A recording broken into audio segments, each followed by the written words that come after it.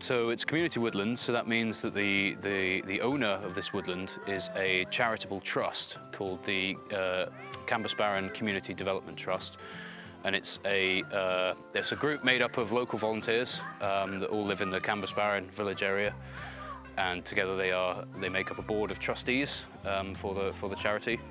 And yeah, collectively they own the woodland. One of the original purposes was to protect the woodland from the potential expansion and reopening of the quarry, which is just on the other side of the hill.